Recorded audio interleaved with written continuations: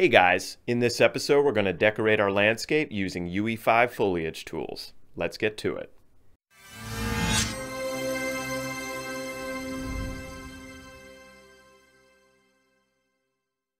Hey guys, welcome to today's episode, and today we are painting foliage on our landscape. So in the last few episodes we began setting up our initial level, this construct garden that I have in mind. And for this episode we're really just going to be painting in one quadrant of that level. But you're going to need a bunch of assets for this episode, and I've included a link to a spreadsheet in the description below. Everything's free, it's all from Quixel Bridge. I'm going to go over quickly how to just bring this into your level, and then we're going to go over how to set up these foliage assets to be able to paint. We're going to cover some of the key details, the features, the settings that are important for foliage. So for example, the rotation of the asset, how much it would be embedded on the ground, on what slope should it be permitted to be painted on, stuff like that. And then we're going to paint using foliage mode. We'll go through my process that I use trial and error to figure out the best settings. And then the last thing we'll do is I'll go through how to turn on foliage wind for our plant assets, kind of give that ambient realism that we want in our game. So here are the key concepts for our episode today. Instanced hierarchical static meshes are what's used by the foliage editor tool for painting a single asset multiple times, sometimes hundreds if not thousands of times across the landscape with a minimum impact to the performance of our game. And that's going to tie into our next episode, which is really performance centric, but we're going to start on it this episode a bit. We're going to talk about FPS, frames per second, which you're probably already familiar with if you're a gamer, and how to keep that as high as possible without sacrificing the quality of our game. So last episode we set up the ability for our 3D assets like this rock here to be able to blend seamlessly with our ground. And for this episode you're going to need a whole bunch of these assets, and I put together a complete list of every single asset that we're using for free in this episode, and you can find them in the spreadsheet below. And from that spreadsheet you'll be able to take the codes for each, and you could just go into Quixel Bridge like we have in the past couple of episodes, and you could literally just copy and paste those codes into here and then download them directly. And just a quick note here, when you download the truly static meshes, so rocks, walls, structures that aren't going to change in any way, make sure to download those at nanite quality. But for plant foliage, for things that are going to have to move in the wind, make sure you download those at high quality. And I just want to quickly go over the folder structure of how to sort the assets once you've downloaded them. So if you navigate to your content folder, you can go into your Megascans. So Megascans is divided into 3D assets and 3D plants that we're downloading this episode. If I go into either one of these, 3D assets or 3D plants, what I've done is I've divided these into our lakes, rivers, and paths, which is what's separating our quadrants. And then we've got our air quadrant, earth quadrant, fire quadrant, water quadrant. And each one of those are assets that correspond to each of the 4 parts of our garden. And within a quadrant, it's just very simple. We've got our main palette, so what assets are we using that are primarily making up the quadrant? What are the unique and symbolic, really the artistic elements of that quadrant? We're going to start talking about that next episode. And then we have the water edge here. So you're going to see that we're going to use a different foliage type on the edges of our quadrants, and there's a specific reason for that we're going to get to. So what I recommend is when you download these assets in batches, just select all of them by holding Control or Shift, and then click and drag and drop them into one of these folders. And when you do that, it's going to take a little while for them to load in. But if you do it in batches, then it goes much faster. And for this episode, we'll be focused on assets for our Earth quadrant, and specifically those in the main palette folder, both for 3D plants and for 3D assets. So if you don't want to have to download all these assets to follow along with this episode, just those 2 folders will be sufficient. The last thing I'll say is for each of these assets, the rocks that you bring in, so under 3D assets, earth quadrant, main palette, you'll need to enable collision on all of these assets in order to get them functioning properly in what we're going to do today. So if you double click in each of the static meshes, I'll just show you how to do this once, and we did this last episode as well. If you scroll all the way down on the right hand side to collision complexity, because we want our character to be able to jump around on these rocks and be able to get really close, we want the collision to be an accurate reflection of that object's geometry. So if we select for collision complexity, use complex as simple, that'll enable that collision that's really the geometry of that object. Now, before we start using these rocks as foliage for our landscape, the first thing I really like to do is I like to inspect each of the assets that we're bringing in. And the main reason for that is to just get a sense of the size of each of those assets in relation to each other. Also the quality, but I've already done that ahead of time. So we can just select our first asset, drag it into the world, and I'm just going to do this for each one. And when I drag all those into our scene, I'm just going to hit play so I can see that up close. And right away, I am starting to see an issue. So our main boulder here, our original boulder from last episode, doesn't load properly. And in the top left corner of my screen, if you could see there in red text, I see this texture streaming pool over 1.325 gigabyte budget. So what's going on here? So basically, Unreal Engine is running out of what's called texture memory when we're bringing all these assets into our world. But luckily, there's a very easy way to fix this. So if we minimize Unreal Engine, and if you navigate to your projects folder, it's probably under Documents and then Unreal Projects. But if you navigate into that folder and then into the config folder, if you go into your default engine.ini document here, so in this paragraph that has script engine renderer settings, we need to add a line underneath this. And the line we need to add is this r.streaming.poolSize equals, and you could expand this to, I'm making it about 8 gigabytes. So this is then going to use 8 gigabytes of RAM for that streaming pool, roughly expanding it 8-fold. And I haven't had any problems with that, so that should be enough. So we're going to go ahead and File, save this document, close that, and then you're just going to need to restart the engine. So getting a sense of all of these assets, the size and scale of all these rocks, we're going to end up painting them across our Earth quadrant here on the right-hand side. But before we do that, I want to go back to what we set out to build about 3 episodes ago, which was an initial construct level. This level where we can bring in just about anything and we can load just about anything, but it really is representative. It's like a microcosm of our overall game. And for our construct, I'm envisioning a garden, and I had the idea to make it in basically the shape of an octagon. Not the octagon, but we will be, experimenting with combat and things like that in the garden, so I suppose it could function in that regard. So we're going to set up boundaries of our garden right now before we start painting, because it's not going to be the full extent of this landscape. And I just want to show you how I'm going to properly measure this out. And this way I don't have to paint in anything that's not actually going to be used. So what we're going to do, I'm going to come down to our center here. And if I come down to quickly add to the project, and we're going to select shapes and a cube, and that's going to be automatically added to our project here.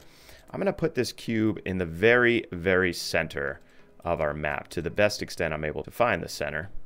And then what I'm going to do is I'm going to expand the boundaries of this cube. So I'm going to make it be about 250 times as long. And that's what I've measured out the boundaries of our garden to be. So based on that, I'm setting up the frame, like temporary walls around our garden, that's going to give the extent to which we need to add this foliage to our landscape. So let me just set this up really quickly. So at the edges of each of these, if we bring in another shape, I'm going to bring in a cube here, and I'm just going to reposition that to be right at the boundaries. And I'm going to do this for the 4 edges, but then we're going to switch it and make it diagonal so that we have an octagon. And we're going to set the edge cubes to be 250 by 25. And then I'm going to flip them 90 degrees. So rotation 90 degrees. And I'm going to move this out to be right at the edge there. Doesn't have to be perfectly aligned, but that's close enough. And then what we can do is we can select it, Control C to copy, Control V paste. And I'm just going to move it over to the other side. And let me speed up my camera so I can just fly over there very quickly. Move it all the way to that edge. We'll do the same sort of thing. And now I'm just going to rotate our ruler here, our little measuring stick, and I can rotate that 90 degrees. And we're going to do the same kind of thing.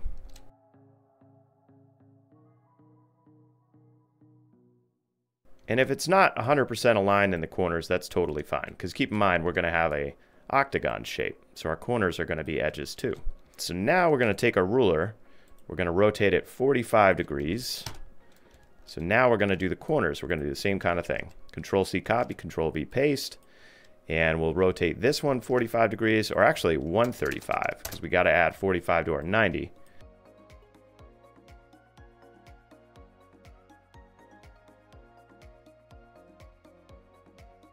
All right, so now we got roughly the boundaries of our garden here. I'm going to get rid of our ruler, delete that. And I can hold Control and select every single one of our walls here, our temporary, this is basically a frame for painting, if you really think of it that way. So I selected every single one. I'm just going to change the scale to be like, 25 high. So now they're actually walls, and we've got the bounds of our garden. All right, so now let's talk about the foliage system in Unreal Engine and what makes the foliage system so remarkable. So the foliage system uses something called instanced hierarchical static meshes, which is just a really fancy way of saying we're taking a static mesh and then we're replicating that hundreds, if not thousands of times across the landscape, and doing it in such a way that's going to minimize the performance impact on our game. And the way it does that is it's really just rendering one object, like one piece of geometry. Now, there's still a performance impact in terms of the light and the shadow, because depending on where that object is, it still needs to be rendered differently with the light and shadow. But the actual geometry of the mesh, it treats all of those, the hundreds of things, really as one actor, as one entity. And the downside to that, though, is that we can't pick an individual rock from that collection of rocks and say like, oh, let's just change this one, because they're all being treated as one for the purpose of rendering. But in terms of scalability, it makes it really easy, really nice to have hundreds, if not thousands of those. And so let's go over how to make those foliage assets. So to do that, I came into our Earth Quadrant main palette folder here, and then I'm going to right click. And if you go to Foliage, so we have three types of foliage here, and I'll just talk about these three types briefly. So the bottom two, landscape grass type, static mesh foliage, those are exactly what I mentioned. They're instant static meshes, so the performance of that is very good. The top one, called actor foliage, so that one's unique because that's going to actually, when it paints, treat every individual entity as an individual entity. So then you can modify individual actors in the world. So there's no performance improvement to doing that. Yeah, it says the cost of painting this foliage is the same as adding actors in the scene. The only benefit there is that you could put a ton of those actors in the scene very quickly. So instead of having to drag and drag and drag and drag, it's just paint and you got them all in there. But the actual painting works exactly the same to what we're going to do today. But today we're going to be focused on static mesh foliage here. So I'll go ahead and select that for our first one. And I'm going to rename this Earth Rock 1. And then I can double click to go into it. And when you go into it, you're brought to the foliage editor with a lot of different foliage settings. And we'll go through these. So the first thing is, let's select our mesh. So if you search for Nordic, I'm just going to choose this Nordic beach boulder, the very first one. And let's just go through some of the key settings here. Not all of them, but the stuff that's important. So the Z offset, so let me minimize this just to show you what I'm referring to with this. So if you take a look at this asset, right, so if we place it right on the edge of the ground on the right-hand side, it could still be above the ground on the left-hand side. Some of these assets, we really want to make sure that they're not just resting on top of the ground, but we really want to embed them in the ground. And in general, for these big rocks, these boulders, I think it's a safe practice to do that. So that's really what that Z offset is. It's like, how much do we want to embed that asset into the ground? So in general, for these rocks, I'm going to set a minimum of about -40 and a maximum of -20, because we always want them to be below that landscape level. This align max angle and the random pitch angle.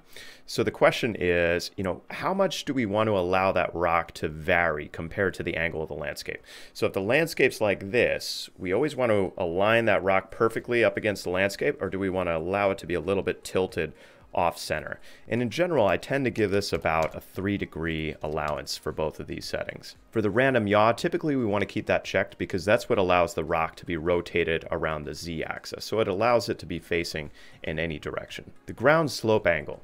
This isn't important yet, but for our foliage, especially when we paint the outer edges of our quadrant with a specific foliage type, that's going to be important. So this is the maximum angle that we will want to allow painting of our foliage to take place on. So for example, let's say we have a cliff face and it's like almost vertical. You wouldn't want to place a rock on the side of that cliff because realistically gravity would pull it down. But in this case, it's set to 45 degrees, which is about this kind of angle.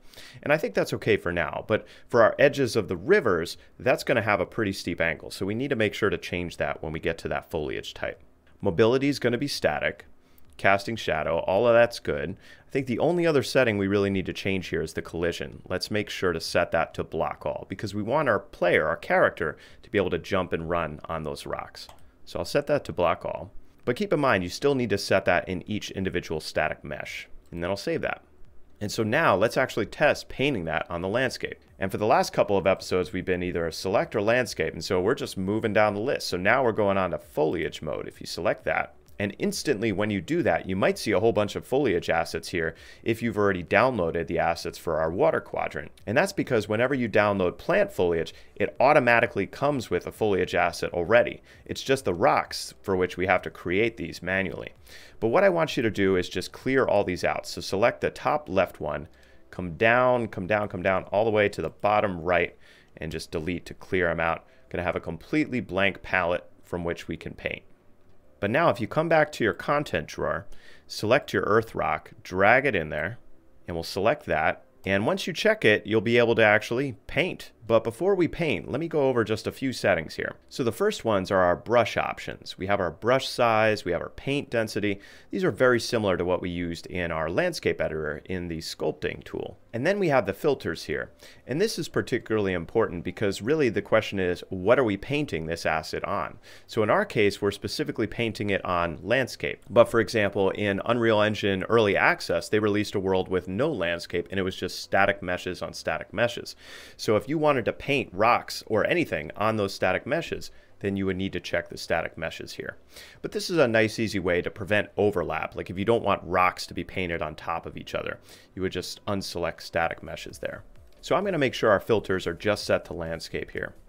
And then down here in the bottom left-hand corner, so we have our paint density. So this is basically the amount of rocks, the amount of our foliage asset that's in a 1,000 by 1,000 unit area, which is roughly 10 meters by 10 meters. So it's roughly the size of my brush here because that's set to 1,000 as well. So if I go like this, click, I've got roughly 100 rocks there. Now we've got 158, so it's a little bit more. Now the radius, I don't typically use this, but this specifies the minimum distance between each individual asset. The reason I don't typically use it is because the density setting usually takes care of that. It's only if I deliberately want to space things out a certain distance away from each other that I would use that. Scaling, this is important. So typically I set this to uniform. If I have only a few assets in a particular area and I want to give the illusion of having many different assets, so let's say I only have like 3 types of rocks, but I want to make them all look different. So in that case, I might set it to free. And that way, each of the axes, like the X and the Y and the X and the Y and the Z axis could all vary independently. Kind of gives the illusion that you have more assets in the scene than you actually do because they're each sized differently, but sometimes it makes the assets look kind of weird. So typically I set this, especially if I have a lot of assets like I do for the rocks here, I set it to uniform. And then, but I do vary the total scale. So some rocks are smaller, some are larger, so it still gives it some variation. So for example, we might do something like 0.8 to 1.5. And then if I paint, you'll see some that are like pretty small and some that are a lot larger. And because we have the align to normal checked, those are all aligned into our landscape. And because we have our random yaw check, then those are all kind of rotated at a different angle. So the erase density is related to the paint density. So what I mean by that is if I set the erase density as 0.25, and I got to make sure to select erase, because this is half what the paint density is, it's going to remove roughly half these rocks if I erase now. And I could set it to an even lower level, like 0.1, and it'll erase even more. I could set it to a lower level and it'll erase even more. And you can kind of play with this to get a sense of, well, how many assets do you actually want in the scene? So you can always paint too many and then use the erase feature to kind of cull back. And if you set that to 0, then erasing will get rid of everything. All right, so now I'm going to go back to select mode. I'm going to go into the content drawer and we're just going to duplicate our foliage asset 12 times here. I guess 11 times, so that we have 12 rock foliage assets. And the fastest way I found to do this is just right click, duplicate, and just keep on going down the list. And then once you've duplicated the 12, you can go into the second one and we could just switch it to our next, save, we'll keep going right on down. And to make this go faster, what you could do is you could right click on the folder, say show a new content browser. That'll speed this up a bit. And luckily, we're not going to have to do this for the actual plant foliage because those assets that we download from Megascans, they automatically come with foliage assets here. But just for our rocks, we have to do this. Now, when you hit Earth Rock 7 here, you're going to need to change out your mesh a little bit. So if you search for tundra, is it tundra? Pretty sure it's tundra.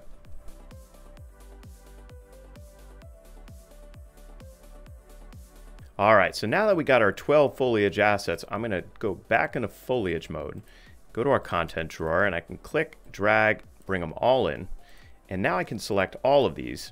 But remember, before I actually paint these, let's look at our meshes over here. So not all of them are the same size, right? So some of these I want to scale down a little bit, and others I want to scale up. And luckily, all these are of nanite quality. So even if we make them a little bit bigger, they're still going to appear pretty high fidelity.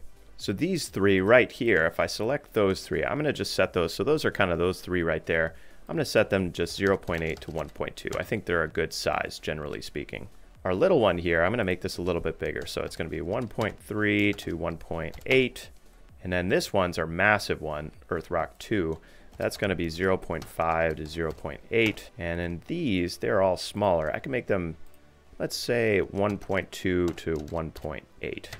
So roughly 1.5 times the size. All right, so now we're just about ready to start painting. But before we start painting, I want to talk about performance a little bit, and I want to talk about the most important performance metric in our game. And that's the benchmark called frames per second, or FPS. Usually games, what they're really struggling to do as they're developing a game is hit a certain FPS benchmark. So they'll say we have to have 45 frames per second or 45 FPS.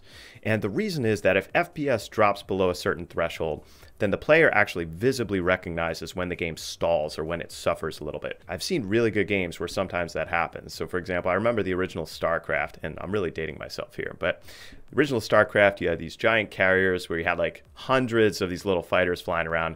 And at times, even though I had a decent PC at the time, the fighters would go, and you knew immediately that that was a performance issue. In most games, they at least try to target 30 FPS, but usually if there's a lot of fast action, they try to get at least 45 or 60. And so really that's what we're trying to do here. We're going to try to keep above 60 whenever possible, but really 45 is our bare minimum. And the reason we're covering this now is because for the first time, we're doing something in our level that's going to seriously impact our frames per second. So let me first show you how you can track your frames per second, and we'll go from there. So if you come up to the top left corner of your viewport and select Show FPS, and you'll see that right in the top right. And right now I'm at 120 because there's really not much going on in the game. But as we begin painting stuff, especially our plant foliage, which doesn't use nanite, you're really going to start to see that FPS begin to drop. All right, so now we're ready to paint. So make sure you're in paint mode. Make sure you've got all your assets selected, all of them checked off, all of your settings look good. And brush size, we'll keep that to about 1,000. But the paint density, so that's going to be important because 0.5 here, it's going to be crazy dense. I'll just show you that. So if I start painting and you see it actually kind of freeze up for a moment there, it takes a little while to load the shaders. Yeah, it's just crazy, crazy dense. So I can actually decrease that considerably. Let's go down to 0.00, let's try 2. No, let's try even less. Let's try 0.01 and see what that looks like. Yeah, so that's pretty good, right? Might want it a little bit more dense than that, but that's already looking pretty decent. So I'm just going to do Control Z. And usually when I'm painting, that's exactly what I'm doing. So I'll tweak one setting, paint a little bit, Control Z, change a different setting, paint a little bit, Control Z, and we just go from there until I get the settings looking exactly right. All right, so here we go. And now I can increase my brush size and paint the interior.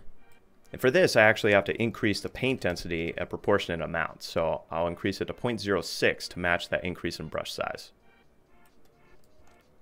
And so now let me go back to select mode and let's actually play and see what this looks like. And take a look at my FPS there. So yeah, so now we're looking at about 95 to 100.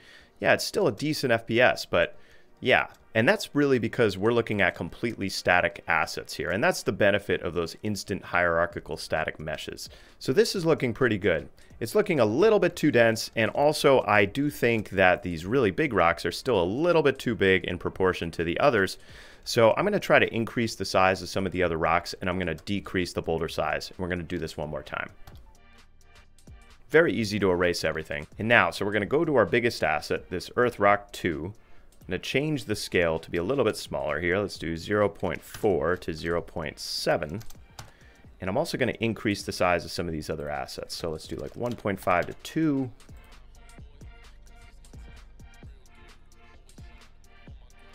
And now let's change our brush size to 1000. Paint density again is 0.02. And make sure we're in paint mode, and we'll give this another whirl. And we'll go ahead and play one more time. Starting to look pretty good. So the boulders are kind of a generalized shape and structure. I can't really tell whether one is bigger than another. Some do look repeating, but there's enough variation across the landscape. The only problem here is, I would say it's a little too dense, right? So let's thin it out a bit. So if I go back to foliage mode, and I set our erase density as something like 0.04, whoop, got to switch to erase mode. I can actually see the numbers of our assets below decrease. So right now it's about 600 to 700. So let's try thinning this out a little bit more. 0.03. 0.02, 0.01.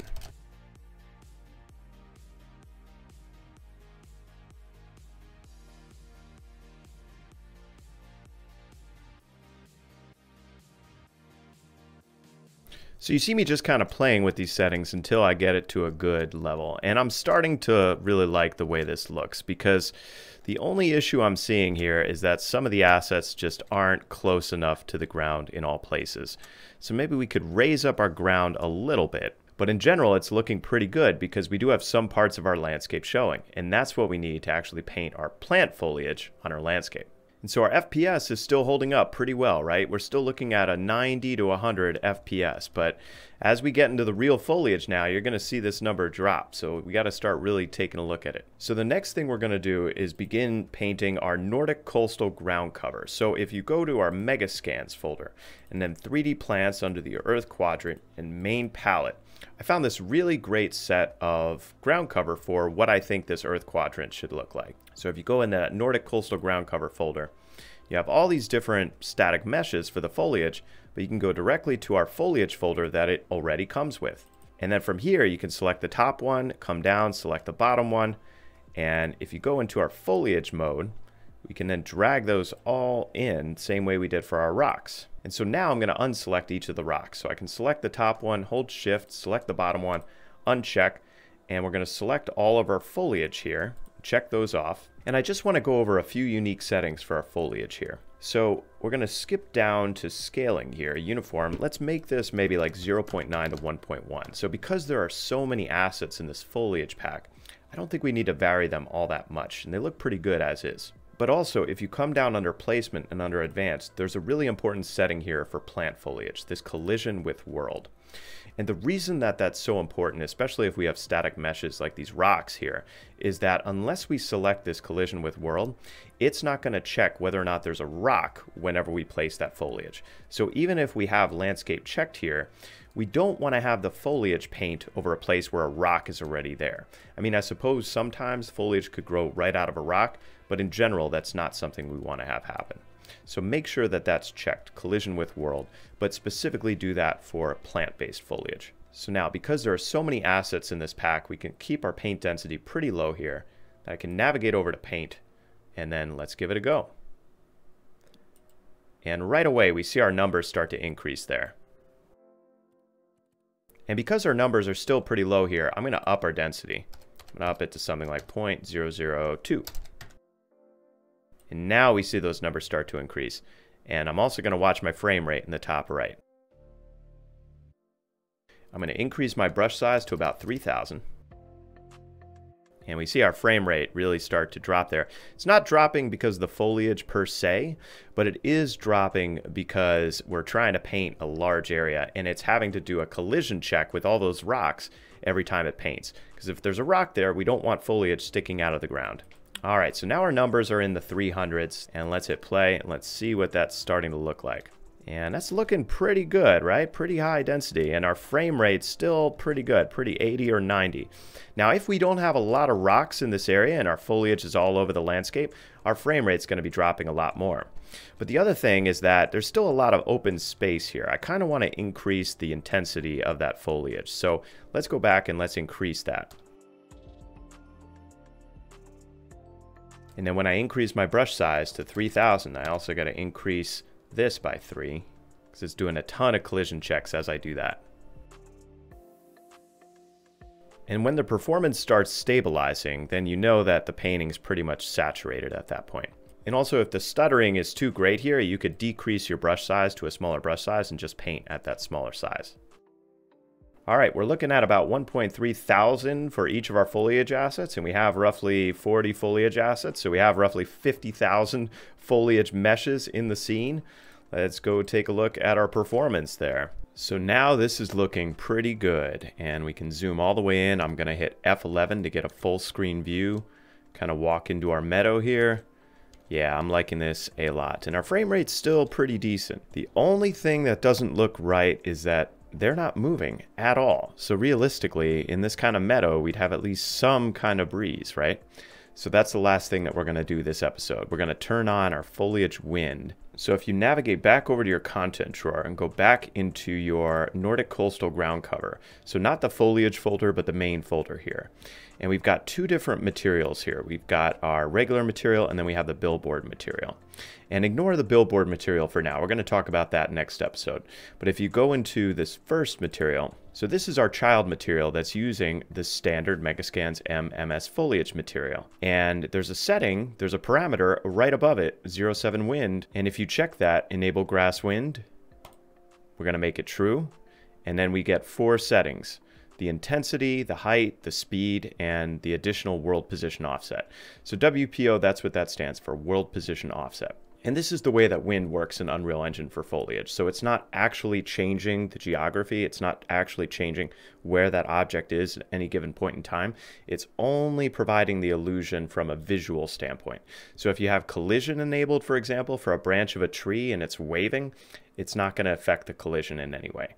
So let's actually take a look at this in real time and see if we can adjust the wind to make it look good. And we can see our foliage there waving in the wind.